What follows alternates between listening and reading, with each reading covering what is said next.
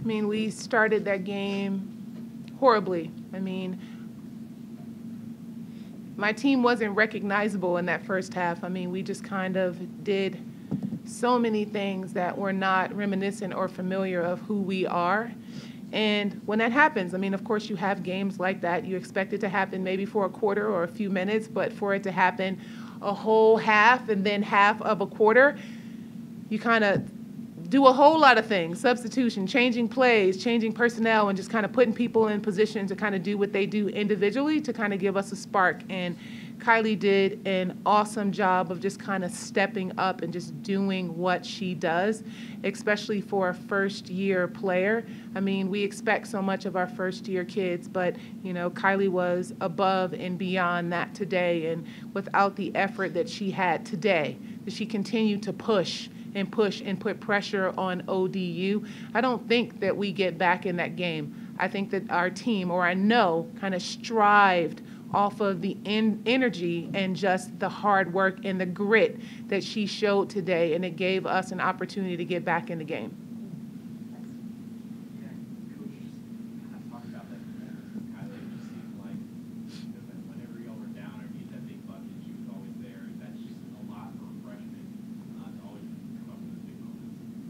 Well, it's not unfamiliar. I mean, Kylie has played in big games in high school, and what she did today is definitely familiar for what she's capable of doing. But Kylie is kind of one of those that just kind of like hangs in the back, and then when you call her name, she kind of puts her cape on. So we're working at her kind of showing up and being that consistently and not waiting until something's going bad or going wrong in order to step in that position. So, I mean, she showed us a lot today, and it's what we have been talking about with her a lot. But now that she's shown everybody, it's what we expect. And she kind of like let the cat out of the bag a little bit. So, you know, Kylie, you show this, and this is what we kind of expect from you, you know, game in and game out. And I definitely think that it's given her a lot of confidence just moving forward. Let it out a little bit. A lot bit. A lot of it. I thought I did very well. I was kind of nervous. We need to hear from you. Yeah, there you go. I think I did very well. It was really nervous. I tried to not like get in my head and think too much and just play basketball. But yeah. When did it kind of click in your head, like, you know, it's my time to take over, and you know, you kind of went on that streak there in the third quarter? Yeah. I think it started when I made my three, because I don't make threes. So I knew if I make one, I'm gonna have a good game. How much confidence does this give you just going forward, you know, kind of seeing, all right, yeah, I can hang at this level and I can put up these numbers? Yeah, it gives me a lot of confidence. Like Coach said, I just got to be consistent and stay in the game and play hard all the minutes. Yeah. Dominique and Coach, it wasn't necessarily her best game today, but just Amadine coming back this year after those two knee injuries. You know, what has it kind of been like just seeing what she's been through these past 2 years and just seeing her out on the court running around? It's been great. You know, it's given us a lot of confidence that she's back on the court. Yeah, Can you hear me? Check one. Okay. Yeah, it's been great. It's given us a lot of confidence that she's been back on the court. Not even just on the court during games, but in practice, she pushes the guards. It's another style of play for our team. And I'm really excited that she's back. You know, she's been out for 2 years, so she's really earned this moment to show what she can do on the court. Yeah. It's been an uphill battle. I mean, not very many players kind of go through the journey that Amadine has, and she's had moments where she was like really, really low. So, I mean, I give credit not just to her, but our training staff and also her teammates, and just continuing to kind of like pour positivity into her and work with her and be in the gym with her. I know that her and Joss are in the gym a lot together, just kind of like shooting and working out and just giving her like that extra push. And, you know, when she got the okay to kind of be in full practice, everybody rejoiced. And that's just something that you need, especially when you've gone through that process. So I'm proud of our family and the fact that we've supported her in the way, but also with Dean, she has great confidence like in herself.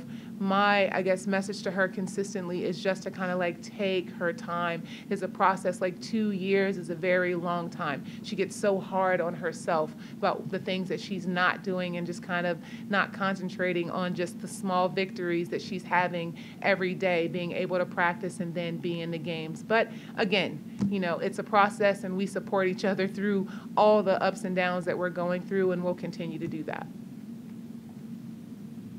And then I just want to know your opinion on, being a freshman, stepping up today. What were your thoughts on that? Oh, I'm ecstatic for her. I remember being a first year and having those big moments, and for her to have it this time, it's just amazing. You know, sometimes on the court when you see somebody else going off like that, you kind of have to step back and let them do what they're doing until the other team can stop it, and ODU couldn't stop it today. So shout out to Kylie. She did her thing today. Hopefully she keeps it up. But yeah. So especially for coaches and your defensive effort, you guys were able to stop Asia Wayne, but in doing so, Victoria Morris was able to go off a little bit at the 3-point line. How do you feel about your team's effort defensively? Well, we're a defensive team. It's what we're rooted in, and sometimes we forget about that, especially when we're kind of making shots or things are like opening up. Then we kind of get fixated on our offense, but who we are, our personality, our defense, our identity is rooted in our defense. And we showed that in the second half.